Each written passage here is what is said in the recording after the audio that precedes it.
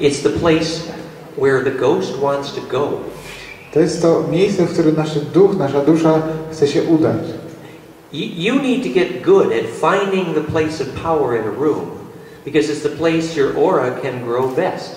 I powinniśmy nauczyć się dobrze wykrywać to miejsce w naszych pomieszczeniach, to miejsce mocy, ponieważ to są miejsca, w których nasza aura najlepiej się rozwija, najlepiej rośnie.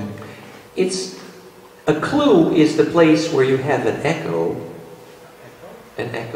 Jest to miejsce, w którym z którego najlepiej wytwarza się echo w pokoju. But it's actually the geometric center electrically. Yeah? I tak naprawdę jest to takie geometryczne centrum, ale w taki sposób elektryczny obliczane. And if you were to measure that electric field there, jeżeli zmierzylibyśmy to elektryczne pole w tym miejscu, you measure what's called harmonic inclusiveness. I wtedy zbadamy coś, co nazywa się taką harmoniczną inkluzją po prostu. Which is basically the place where the most number of waves can agree. I jest to po prostu miejsce, w którym największa liczba fal może tak jakby zgodzić się ze sobą, egzystować w zgodzie, rezonować. The principle of Christos or Christ zasada Christos czy Chrystusa is actually simply the principle of perfect agreement, the principle of perfect sharing for waves. Tak naprawdę dotyczy takiej zasady idealnego dzielenia się, idealnej zgody takiej falowej, współistnienia fal. So teaching waves to converge perfectly. Także teaching the waves to converge perfectly. Czyli takie nauczenie tych fal, żeby się łączyły w taki właśnie idealny sposób. Is the principle of the rosy cross, you know? Jest zasadą, czy jest manifestacją tego krzyża, róży krzyża, przepraszam. And which a rose is a symbol of a fractal. Yeah? Ponieważ róża jest symbolem fraktalu. So we need to understand why almost all living things are fractal. Dlatego musimy zrozumieć, dlaczego tak naprawdę każdy organizm żywy jest w swojej naturze fraktalny. And if we understood why life is fractal, maybe we could discover how to build a house. Dlatego, jeżeli zrozumielibyśmy, dlaczego natura jest fraktalna, może zrozumielibyśmy, jak należy budować domy. If you take a pine cone or an egg, jeżeli weźmiemy szyszkę lub jajko, and you measure the voltage from the top to the bottom, i zmierzymy napięcie elektryczne od góry do dołu przepływające, you get about 5 to 15 millivolts. Otrzymujemy od 5 do 15 mV. That voltage is life. To napięcie to jest właśnie życie. Steiner called this principle projective geometry and etheric formative force. Steiner nazwał to właśnie projective geometry, geometrią projekcyjną and etheric formative force. Czyli taką eteryczną siłą formującą. But notice the egg and the pine cone shape. There's a difference in pressure from the top to bottom. Do you see that? Jeżeli zbadamy tą strukturę, budowę jajka lub też szyszki, zobaczymy, że jest różne ciśnienie u góry i u dołu. That difference is called voltage. I ta różnica właśnie nazywa się napięciem. So this pine cone and egg are getting voltage from gravity by being fractal. I te struktury, takie szyszki czy jajka, otrzymują czy ładują się takim napięciem z grawitacji poprzez to, że mają strukturę fraktalną. And that voltage power is the essence of life itself. I ta moc tego voltażu, tego ładunku jest właśnie taką esencją życia. So we have a new bumper sticker. Do you have what you call a bumper sticker in Poland? Mamy kolejny taki slogan, który w Ameryce się przykleja na samochody z tyłu, na zderzaki. To jest kolejny... It says, get fractal or get dead. Tak, i ten slogan byłby taki właśnie, stań się fraktalny lub umieraj. W Ameryce jest to bardzo popularne, takie slogany przyklejane na samochody. So if we apply that principle of what is life to the human heart, kiedy wykorzystamy tą teorię do naszego ludzkiego serca, tą fraktalną teorię, then we can understand how to answer your child's question when your child says, "Where does my heartbeat come from?" Wtedy możemy zrozumieć i odpowiedzieć naszemu dziecku na pytanie, które może zadać, skąd bierze się bicie mojego serca. Your heart is an electric field doing this. Nasze serce jest właśnie elektrycznym polem, które zachowuje się w taki sposób, jak on zademonstrował. It's imploding. Imploduje, czyli tak.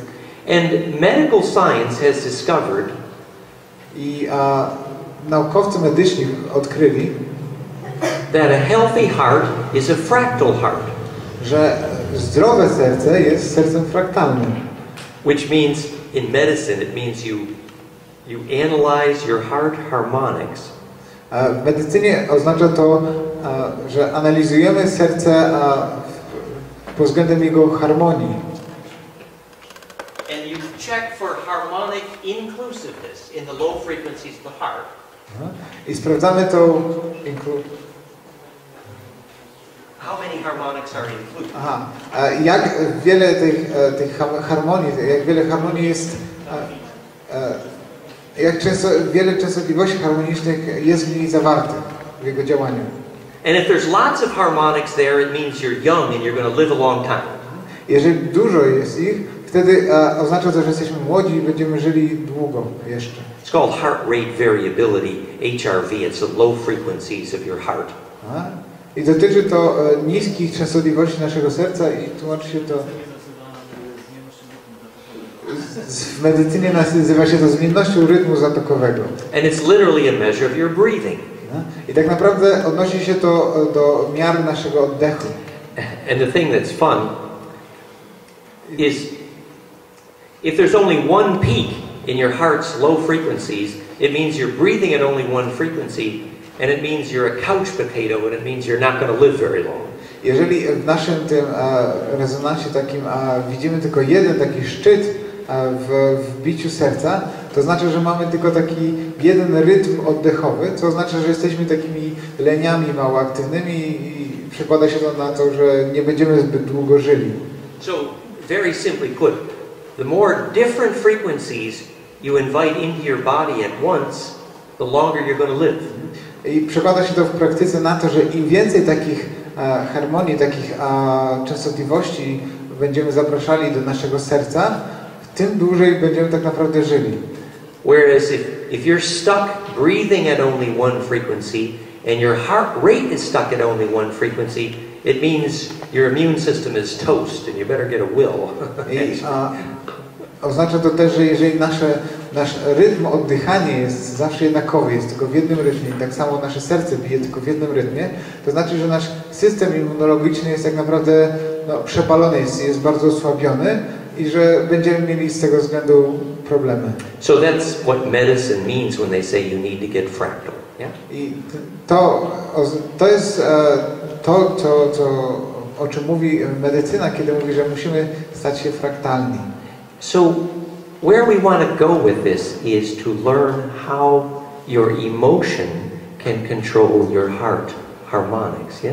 Stąd chcielibyśmy zacząć rozumieć, w jaki sposób emocje mogą wpływać na tą harmonię serca, na to harmoniczne serce. Remember, we're saying back over here that the ability to cause your DNA to braid. Pamiętajcie, że mówiliśmy o tym, że to, w jaki sposób jesteśmy w stanie sprawić, by nasze DNA zaczęło się łączyć ze sobą i splatać. It depends on this very coherent heart harmonics, literally coherent emotion. Dotyczy tych takich koherentnych emocji i tych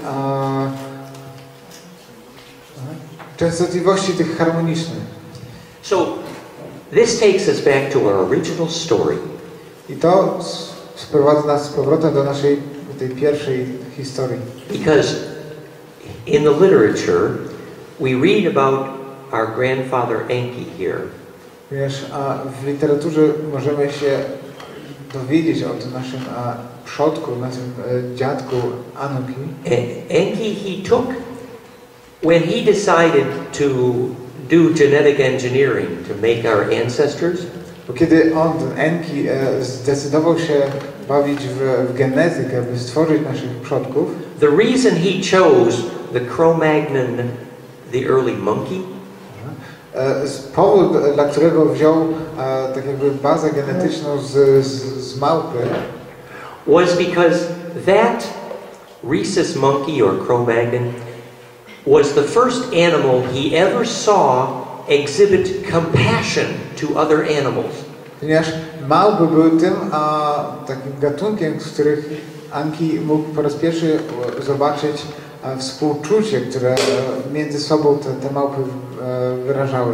Remember, he's from a Draco family where the only form of replication that was legal was cloning. Musimy pamiętać, że on pochodził z tej rodziny smoczej, w której jedyną legalną tak naprawdę formą reprodukcji było klonowanie. In fact, his other name, Nudimud, means the cloner. Tak naprawdę ten drugi członek imienia, Nudimud, oznacza klonujący, tego, który klonuje. So after many generations of machine-controlled replication, his ancestors lost emotion. I wynikiem takich wielowiekowych mechanicznych czy technologicznych procesów klonowania tej rasy było to, że zatracili emocje. They lost the fire in the blood.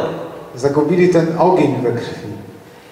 And so the ability to have coherent emotion was actually the difference between living DNA and the fallen DNA.